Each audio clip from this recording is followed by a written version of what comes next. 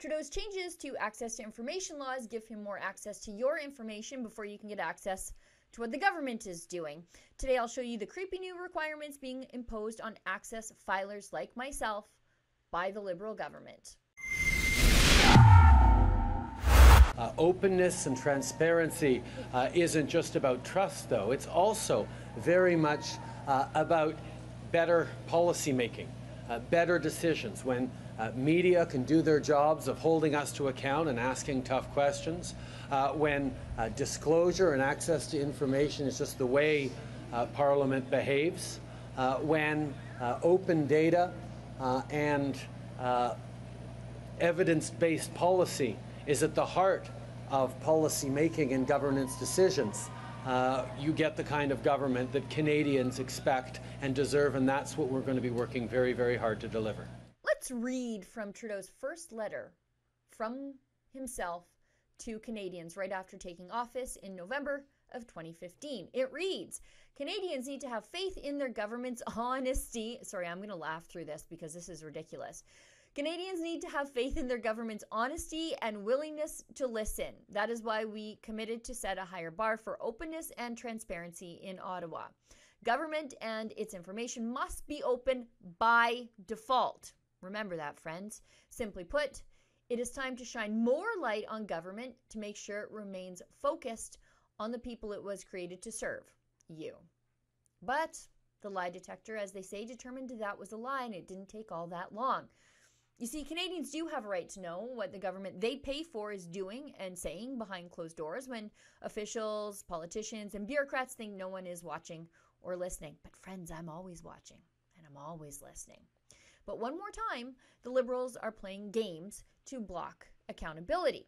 At Rebel News, we are routinely blocked from access to information documents we already know exist, either through years-long delays, enormous filing fees, outlandish redactions, or, as was the case just last week, a denial that the documents even exist, even though the feds have produced the now allegedly non-existent documents on at least another occasion.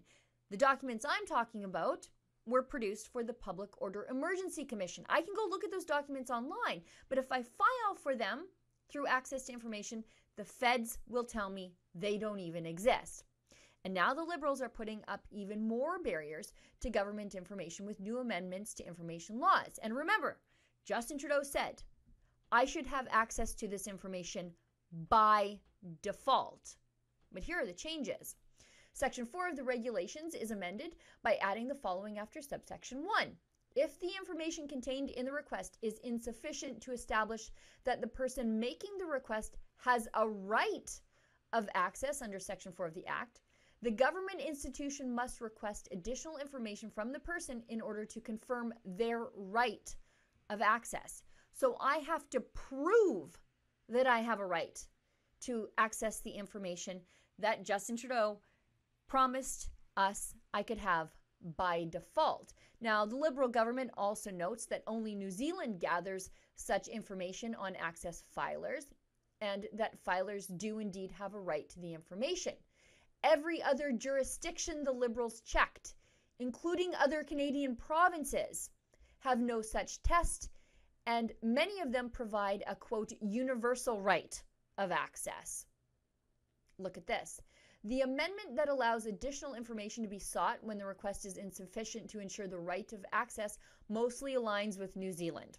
New Zealand's access to information regime allows institutions to make, quote, reasonable inquiries to ensure the requester's right to access. Misalignment of these amendments with the remaining accessed countries, UK, USA, Australia, and France, is likely due to these countries offering a universal right of access to government records, contrary to Canada.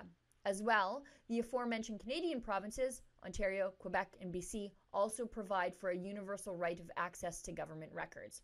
Mr. Open and Transparent chose to mimic New Zealand, a place which judges whether or not citizens get to know things versus just being open and transparent. Oh, and also the Liberals decided they don't even need to consult anyone on these recent changes. Look at this. No consultations were deemed to be necessary. Now here's the rub. The online form for federal access already requires you to confirm that you're a citizen and or permanent resident. So what other confirmation of the right to access would they really need from me?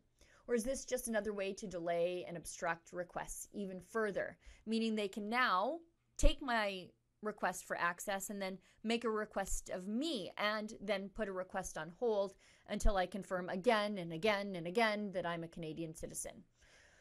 I'll let you know in 5 years and at least 2 appeals when I finally get access to the documents I filed about these changes. For Rebel News, I'm Sheila Gunn-Reid. At Rebel News, we file dozens of access to information requests every single week. Sometimes we get hits, many of them are misses, but we won't know if we don't ask the questions. If you'd like to help offset our research and filing costs, please consider making a donation at rebelinvestigates.com.